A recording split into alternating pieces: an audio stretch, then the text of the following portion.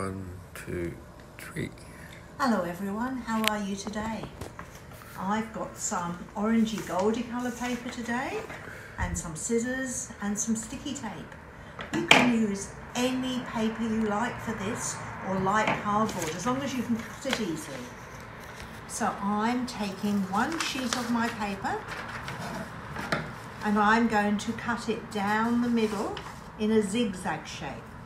So I'm going to go zigzag that way and that way and that way and that way and that way and then a little bit back. Can you guess what I'm making? So I've now got 2 bits of zigzaggy paper. That's right, I'm making a crown. So what I'm going to do is take some sticky tape. And if you've got a long bit of paper, you may find you only need 1 bit of paper, but I need 2 to get round my head. So I'm sticking it together on both sides. So there's the bit of paper that will go round my head like this to make a crown. How does that look? Then I've got to take it off and stick it together.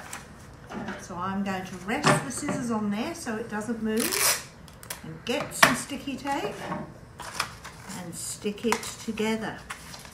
This bit's a bit easier if you've got somebody to help you to hold it while you stick it and make sure it fits your head. So here we are. How does my crown look? Does that look good? Do I look like a special person? Like a king perhaps? Today's story is from the first bit of the Bible, the bit that was written a long, long time before Jesus was born.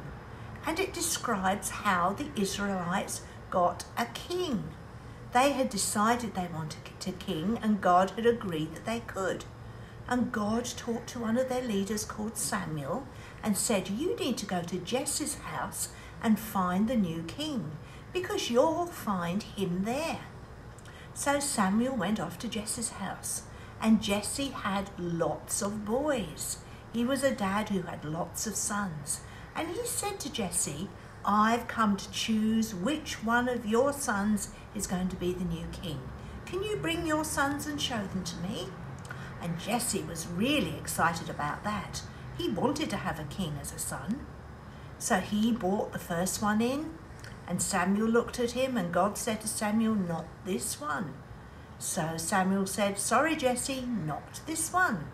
Then number 2 came in and Jesse thought this must be the one because he was strong too. And no, Samuel said, no, that's not the one. Then Jesse brought the 3rd one and he said, oh, this is a really good one. Hopefully he chooses this son. But you know what? Samuel said no to the 3rd one, and the 4th one, and the 5th one, and the 6th one, and the 7th one. Every time God told Samuel it wasn't the right person. And then Jesse said, that's all of them. And Samuel said, are you sure, Jesse? Are you sure you haven't got any more sons? And Jesse said, well, the little one's out looking after the sheep, but he doesn't look like a king. He's only little and weak compared to the others. But Samuel said to Jesse, can I meet him please? And you know what? When they called the young boy David in from the sheep and Samuel looked at David, God told Samuel, this is the one. This is the one who's going to be the king.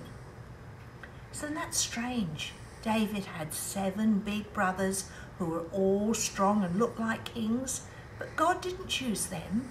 He knew that David was going to be the best one. So Samuel said, this is David who's going to be the king, and he anointed him.